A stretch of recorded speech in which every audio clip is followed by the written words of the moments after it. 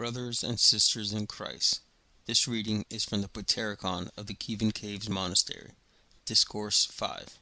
An extraordinary miracle concerning Ioan and Sergei, which took place in the divine church of the Caves Monastery in front of the miraculous icon of the Theotokos. Among the city's powerful men were two, named Ioan and Sergei, who were good friends. These two came to the God-appointed church and saw on the miraculous icon of the Theotokos a light brighter than the sun, and they entered into a spiritual brotherhood with each other. Many years later, Ioan fell ill and died, leaving a son, Zachariah, who was 5 years old. Before his death, he summoned the superior Nikon and distributed his property to the poor, and his son's portion he entrusted to Sergei, 1,000 silver grivna and 100 gold grivna. He also left his son Zachariah, who was then young, to the care of his friend, as to a faithful brother, and said to him, "When my son attains manhood, give him the gold and silver." When Zachariah was 15 years old, he wanted to take his father's gold and silver from Sergei, but the latter, goaded by the devil, and reckoning that he could become rich, for which he was willing to destroy life and soul, said to the youth, "Your father gave all his property to God. Ask him for the silver and gold. He is your debtor, if he will have mercy on you. I am obligated neither to you nor your father for a single piece of gold. This is what your father did for you by his folly.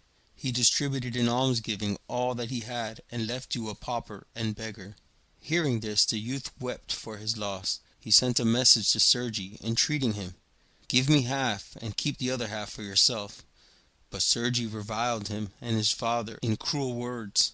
Zachariah then asked for a third part, and then a tenth. Seeing that he would be deprived of everything, he said to Sergei, "Come and swear to me in the church of the Caves Monastery, in front of the miracle-working icon of the Theotokos, where you made a pact of brotherhood with my father." Sergei went into the church and stood in front of the icon of the Theotokos, and affirmed with an oath, "I did not receive 1,000 grivna of silver and 100 grivna of gold." He wanted to kiss the icon, but he could not approach it. As he was coming out of the church doors, he began to cry out, "O holy Anthony and Theodosius, do not bid this pitiless angel to destroy me.